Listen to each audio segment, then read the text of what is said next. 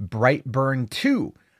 I didn't really think that Brightburn was going to bring about a sequel, but it does seem to make a bit of sense considering the movie did find some form of mild popularity. It came out at a very stacked time. It came out to middling critical reviews, and it actually went on to do pretty well. So now the question then becomes, well, I should say well for the budget. Well for the budget. I don't want people to think the movie was a romping success, but for what they spent, yeah, it did pretty damn good. And I think that when it comes to horror movies, working in the realm of a very short budget is going to probably be what is best, because I think it really focuses the filmmaker to tell the story and to present it in a way that is going to be as effective as they possibly can, and not an over bloated thing like we see now in a lot of tentpole features. But anyway, coming over here to bloodydisgusting.com, it says Brightburn 2, James Gunn says there have been talks for a potential sequel.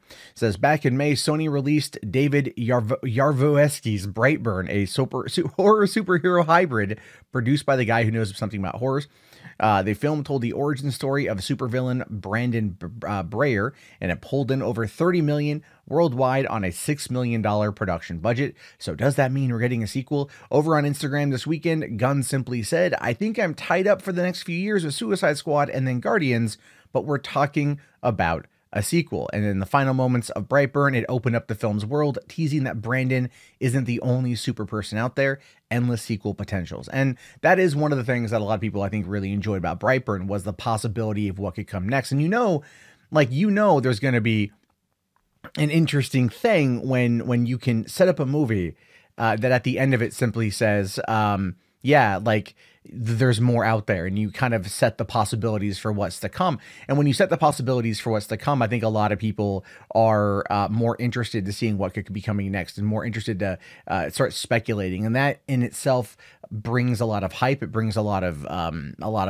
speculation amongst fans, which then leads to a lot of positive word of mouth, and from then leads to potentially more sales. I think there was a conversation I oversaw today on Twitter where they're trying to talk about CinemaScore being like an actual valid metric. Like, people go and they look at CinemaScore as something as more valid than maybe, let's say, Rotten Tomatoes. But I don't know. I mean, the truth of the matter is, no one I know in the film watching sphere, all my movie buff friends, no one ever comes to me and says, hey, have you happened to hear the CinemaScore? Do you know what that whole thing's about? Like, do you know, like, is it, no one ever talks about it.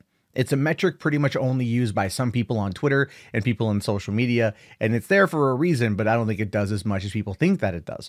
But that being said, it's, it didn't even do that good. I'm referring to Brightburn. I believe it got like, a C or something on CinemaScore. I think when I did my aftermath breakdown of it, I had to make the CinemaScore image that they use. They didn't put one out yet, so I took a pre-existing one and I just made a new one and then tweeted it at them and said, by all means, feel free to use it. They never did, but that's entirely okay. But anyway, Brightburn 2. I haven't seen Brightburn yet, so when I finally get around to watching it, I'll be able to start breaking down more of what I think about the possibilities of it. I love the concept. I think that James Gunn, I was only a producer on the movie. A lot of people think that he's the mastermind behind it.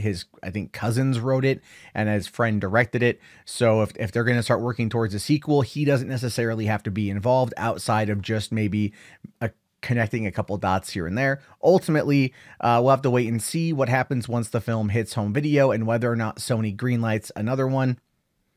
Who knows? Maybe they will, maybe they won't, but the budget is small enough and it made 5 times the production budget worldwide, which is well over the 3 times required. That is the general metric for getting a sequel. So, there is that. So, all right.